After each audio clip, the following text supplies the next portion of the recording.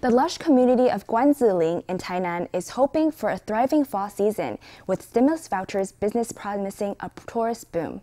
Guanziling is known as the home of mud springs in Taiwan. Its many attractions include spas and all kinds of mud-related cultural gems and heritage. It's a foodie paradise too. Let's check it out.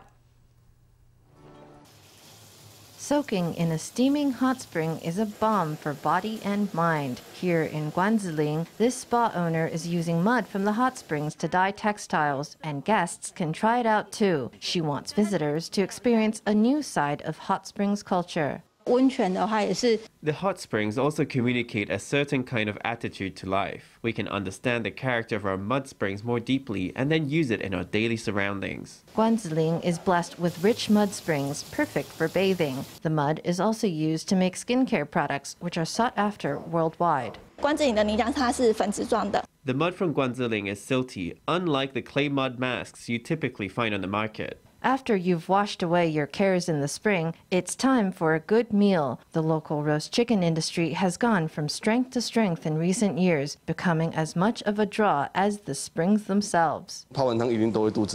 You always get hungry after going in a hot spring. You might want to take a little walk because there are lots of restaurants around here and everyone has roast chicken. With the launch of the stimulus vouchers here in Guanziling Business District, our visitor numbers grew by 60 to 70%, and people are spending quite a lot. Fall is perhaps the most popular season for a trip to the springs, and with stimulus vouchers boosting tourism, Guanziling is hoping 2021 will go out on a high. The whole area is full of local flavor and history. Few spots can rival this relaxation destination.